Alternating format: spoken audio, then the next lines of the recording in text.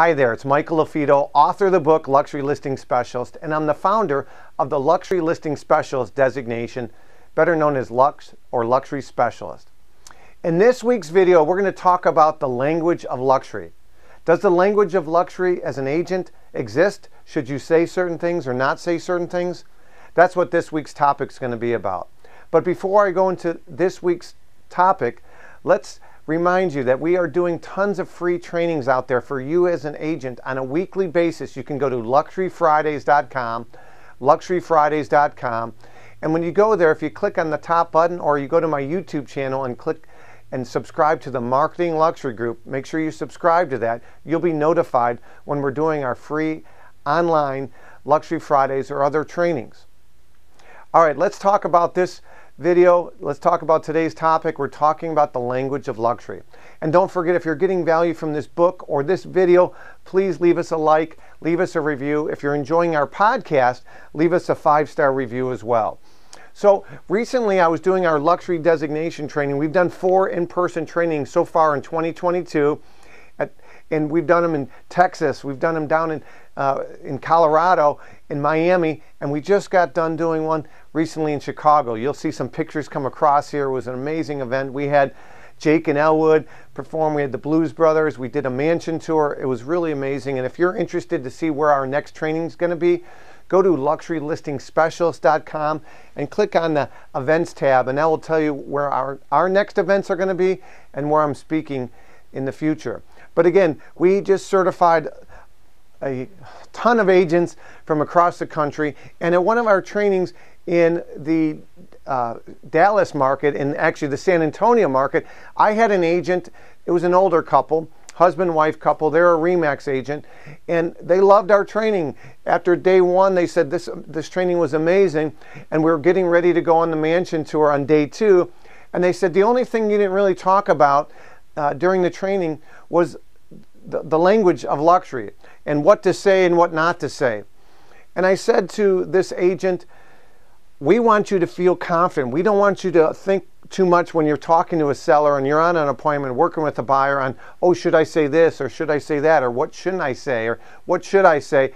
We want you to be authentic. We want you to be yourself and come from a position of strength and be confident and be knowledgeable, but don't overthink yourself. And so that's why I don't cover a lot of languaging. We do talk about some things. You're a marketing agent versus a listing agent, things like that, but we don't really talk about the verbiage and the English language a whole lot. So on day 2, we toured this $17 million mansion during our Texas luxury training. And during the tour, before we got the tour started, the marketing agent, the listing agent was there, and we had 30 agents in the kitchen, and before she toured us, she wanted to point out a couple things. And I started asking her questions as well. She wasn't prepared, but she was a great sport. And number 1 question I asked is, 17 million, is that your price or the seller's price? And then throughout some other questions I had, she made it be known to everybody there that, oh, the owner's actually here in the kitchen, and she pointed out to the owner, to the whole crew, the whole class. So I said to the owner, when you interviewed her to be the agent to represent this home, if you don't mind me asking some questions. So I asked what went into the, her process on deciding who was the best marketing agent to market the home. And she said, I wanted to hire somebody that looked like they had a track record of selling similar homes as mine. And I wanted to trust the agent and like the agent. I said, did the language of luxury, was that a decision for you when you were determining whether or not she was the right agent? In other words, what she said or what she didn't say, and if she came across as really polished with the language of luxury. And she said, not at all. I wanted to make sure I trusted her or him, and I wanted to make sure they had some sort of experience, but I did not judge her based on she said this or not this. And so literally I was like, I looked at the husband and wife couple of RE/MAX, and I kind of was like, see, I told you. So again, I know that there's other trainers out there that really focus on the language of luxury and the English, say this and don't say this.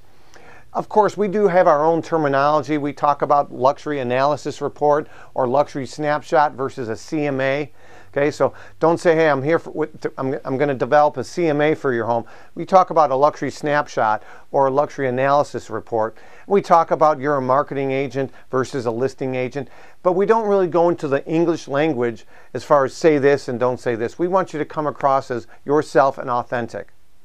So I hope this was helpful. My name is Michael LaFido. Again, we cover topics like this, or maybe topics where you want to ask me anything. That's called AMA. You'll see that across. AMA, ask me anything.